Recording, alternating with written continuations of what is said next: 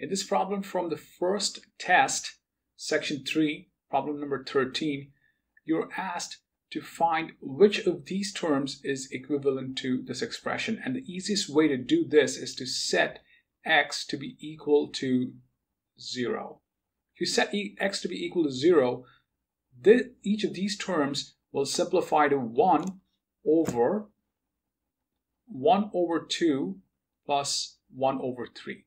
And then you can simplify this to get 1 over 5 over 6.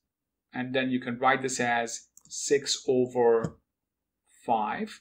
And now all you got to do is you got to check each of these terms by setting x to be equal to 0. So if you set x to be equal to 0, all the x terms are going to go to 0. And so this is going to be 5 over 6. The second expression is going to be all the x terms are going to be set to 0, and it's going to be 6 over 5. And so this is our correct answer.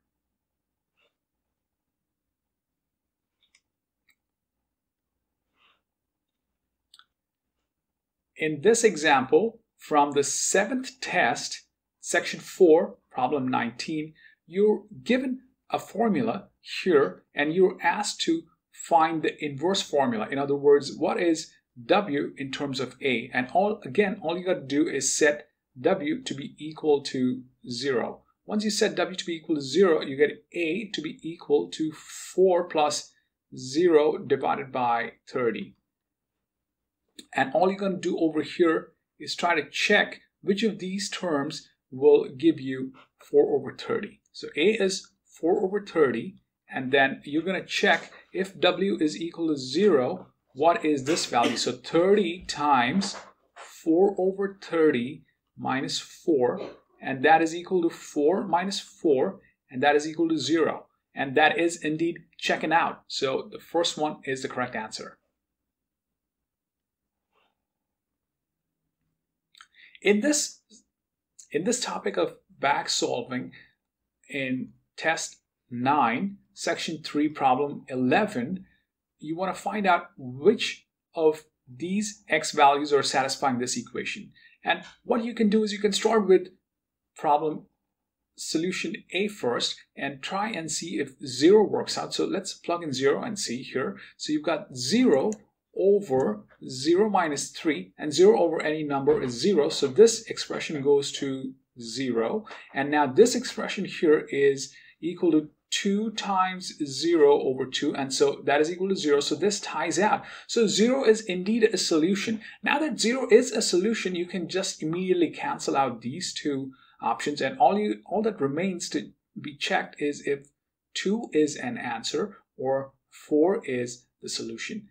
So let's plug in 2 inside over here. You've got 2 divided by 2 minus 3, and so that's 2 over negative 1, and so that is equal to negative 2. This is the left-hand side. And the right-hand side, you can see is positive because you've got 2 times 2, which is 4, divided by 2, and so that is equal to 2. So this doesn't really tie out, and so you can cancel this out, and immediately you've got this with the answer. You can check, you can put in 4 inside here, and you'll see that's actually the answer. 4 divided by 4 minus 3, and that is equal to 4. So that's the left-hand side. And then the right-hand side is equal to 2 times 4 divided by 2, and 2 and 2 cancel out, and so you've got 4. And so it does check out.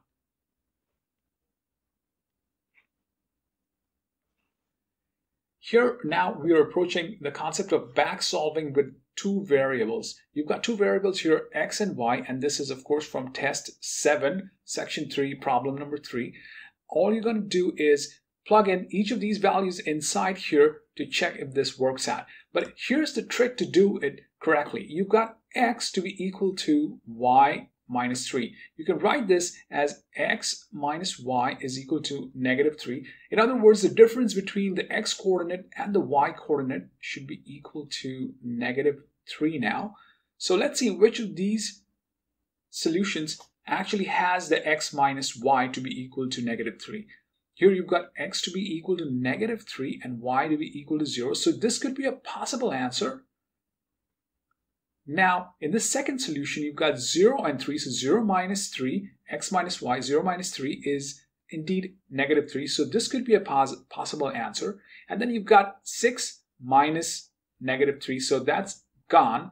And then 36 minus -6, and that's gone. So now you're going to have to work with just these two. So let's plug in the second solution here. So in this equation, let's plug in the first solution in the second equation here.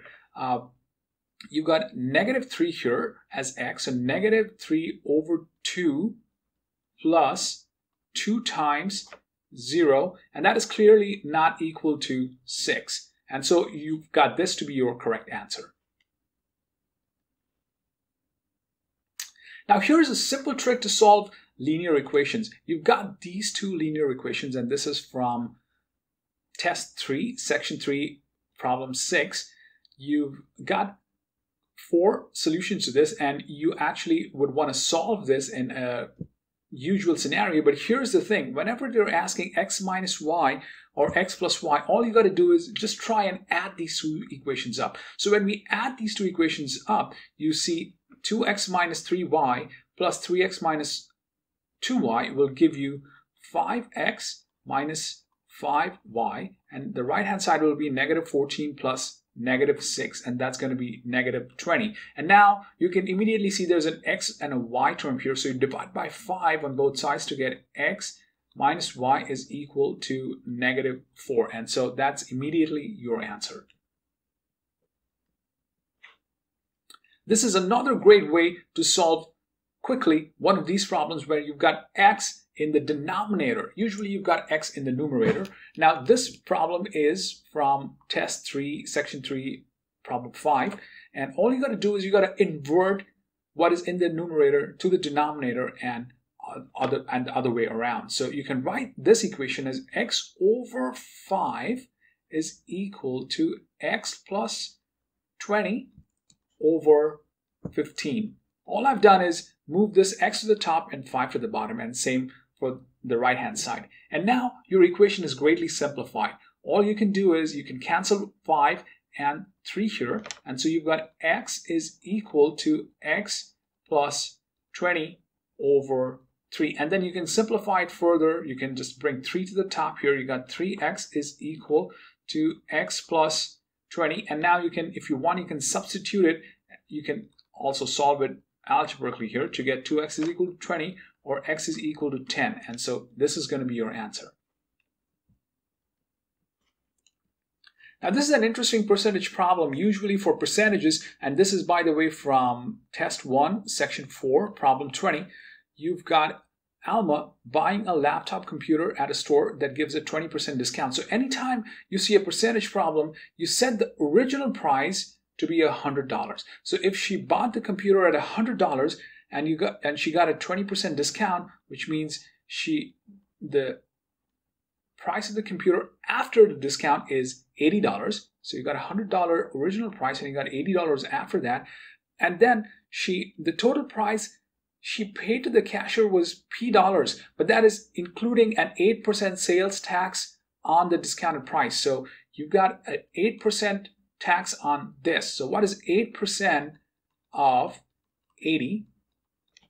That's going to be 8 over 100 multiplied by 80, and then you can use your calculator right over here to get the answer. It's going to be 6.4, and now you add this value to 80 to get $86.4, and note that this value is given to be P.